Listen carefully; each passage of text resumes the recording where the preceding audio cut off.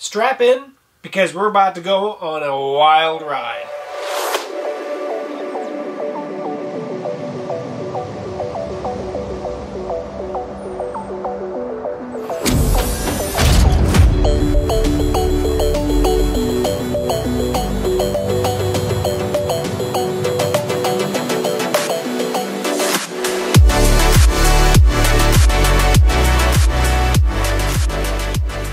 Hey folks, welcome back to Tech Gooch. Today we're creating a video for more of the business class people out there. This is definitely going to be oriented more towards small businesses than the traditional home environment. This is something I have been working with Ubiquiti for a while with some ideas, kind of throwing back and forth, and I've worked with them in the past on a couple of their router systems for the home, and I really wanted to do something a little bit more out there. And so they hooked me up, and they hooked me up really good. So this is going to be a four-part video series, four-part, sorry. We're going to actually split this into 4 individual videos. I'm going to upload them all at the same time, so you don't have to worry about waiting for one over the other. But I wanted to split it up so that I didn't have 1 hour and 20-minute long video. I had 4 shorter, more intense videos on one specific product. But I wanted to at least start the video series to show you what's coming. Because we're going to start with the UniFi Dream Machine. That's going to be their business class gateway. It's got 8-port gigabit switch built into it. It's got a capability of an NVR, being a Dream Machine NVR, so a hard drive slot in it. It's got 10 gig SFP. It's pretty awesome. Then we got one of their UniFi switches. This is the 24-port gigabit switch, also with SFP. A little more basic, right? It is a switch, but it is one of their UniFi switches, so I'm really interested to see how this goes. Then we've got 2 access points, 2 different access points, and I really wanted to stress on this to get 2 different types of ones. So we have the Nano, right? The Nano HD, and then we have the Flex HD, which, let's turn that right side up. Jeez. So we have 2 different APs. Each of them are going to have their own specific video. They're power over Ethernet based APs, like most in the business class architecture are. So yes, each of these videos is going to start with me unboxing it to show everything that comes with it, and then we'll go into the setup phase. So let's get started. Alright, so we're going for a little wider view here for the Dream Machine Pro. Of course, I've got my Best Dad Ever knife, and we're going to go ahead and cut this guy open. Really looking forward to this video, specifically on the Dream Machine Pro. Okay, so as we open it up, we have a nice little box here in the top. We'll open that here in a second. And then we have the Dream Machine Pro, and that is what's in the box.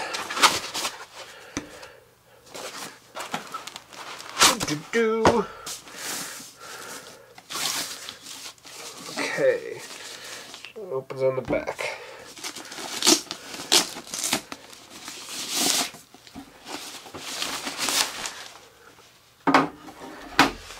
All these are going to be rack mountable, at least in the Dream Machine Pro, as well as the switch when we get to that part as well.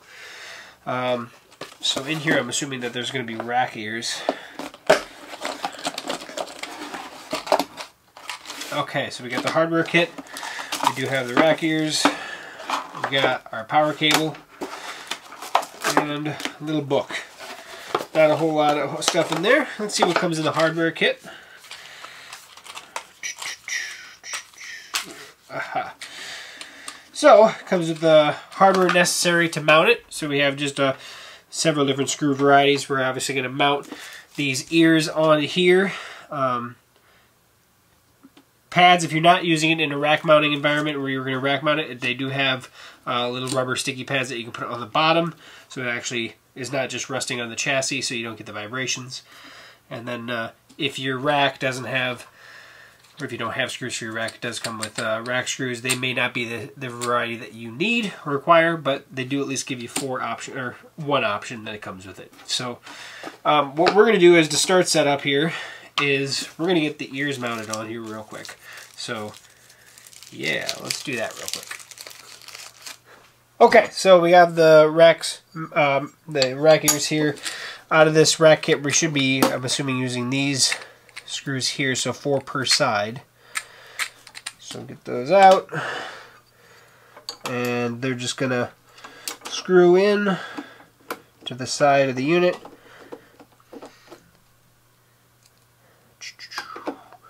And so what I'm going to do is I'm going to go ahead and finish up this one and then get the other one on there as well. Okay, so I didn't warn you, my nice chewed up screwdriver, you like that, my Klein. This used to be my work screwdriver until I got a new one, and then my dog destroyed it for me.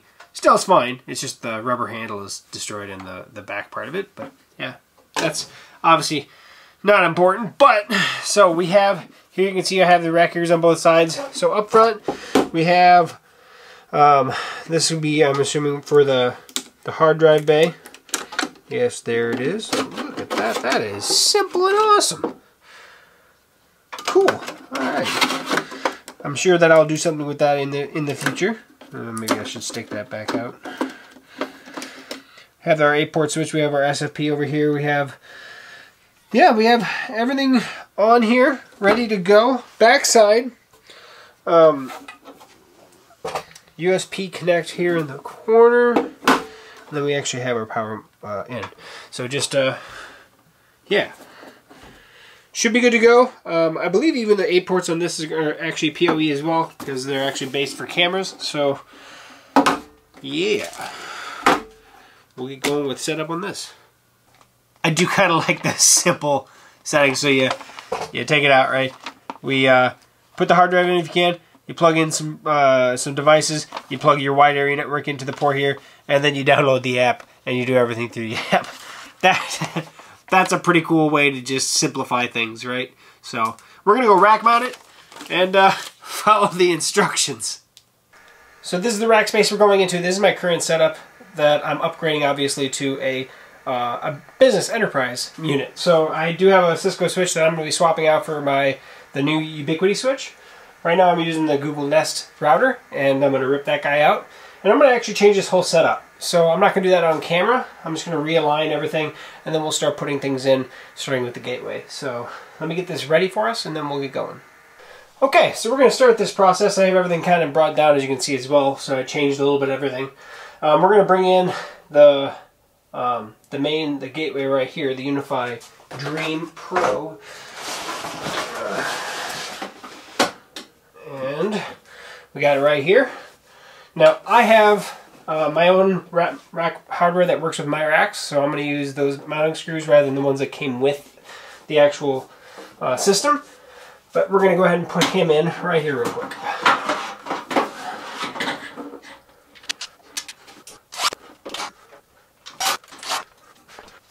Alright, so we're done. I can actually take the little sticker off the screen. That's the one thing we haven't seen yet, because it's been hidden by that guy. So now we have that. I'm going to go ahead and get the power cable routed in the back side of it.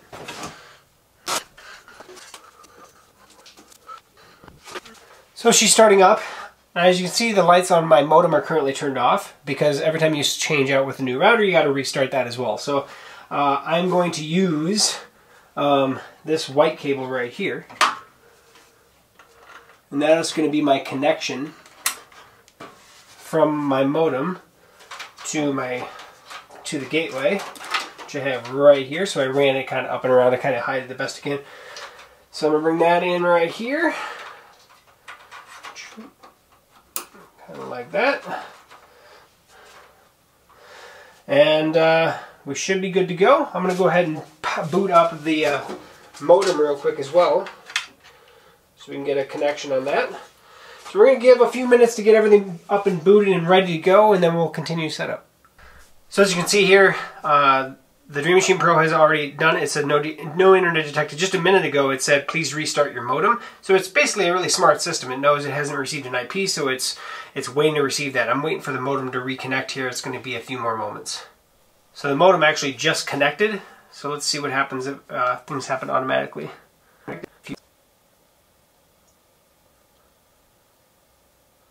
Internet detected, Mediacom cable. It even knows my provider. That's pretty awesome. Ready for setup. And it looks like you can do Apple or Google Play, so we're going to do it right on the phone from the app. We're not going to do it from your computer, we're going to do it from the app. Okay, so we have the UniFi Network app, which is the app that we're going to use to set this up. I've not opened it yet, so we're going to open it for the first time. Alright, I'd like to use Bluetooth. That's how we're going to connect to it, obviously. UniFi Network would like to find... that's okay with me. Would like to send you notifications. I'm fine with that. We're going to hit set up a new device. Device discovery. One device found. Alright, so we found the device that we're looking for, which is the only device I have currently plugged in anyway. We're going to hit set up. Let it connect. Connected. UDM Pro, I'm going to keep it as the standard, just the UDM Pro as the name. Hit next. Create a UI account. I'm going to do that real quick. I'll be right back. We'll hit create an account. Auto optimize, recommended. Send diagnostic and performance information. I'm okay with both of those actually right now. Everybody's different at every time. Okay. The last firmware contains every day at 3 a.m. Let's do it at 2 a.m. You can change this at any time, obviously. We're going to do an internet speed test. Let's let it do its thing. Getting waves. Holy cow. Speed test has failed. Let me give it another try. That's interesting. It's kind of off and on, off and on, off and on, off and on.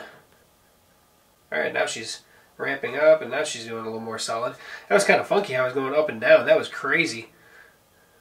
Still going up and down. That's really maddening. Please make sure the Dream Machine has access to the internet. Yes, we do have access to the internet. Interesting. We're going to skip it because it looks like we have good internet connection. It's just kind of up and down, which is weird right now, but it is middle of the day, so time zone Chicago auto update at that time. That's fine with me.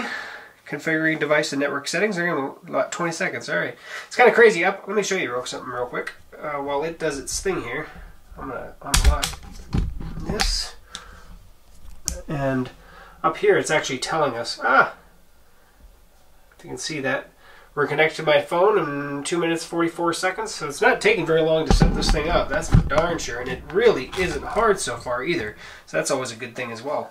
Setup complete. Look at that, perfect timing. Updating the firmware. Of course, why not? Let it go. We'll be back. Alright. That lapse time for that firmware update was like 5 minutes, and actually was pretty close. So total lapse time for our setup was 7 minutes and 9 seconds. And we did that test a few times, so that slowed us down a little bit. Manage UDM Pro connected local network, UniFi/home. That's all you have to plug in there. Unifi.ui.com. Manage any of your networks and account from anywhere in the world, so you can actually see your device from anywhere through your actual Ubiquiti account. Let's hit the dashboard.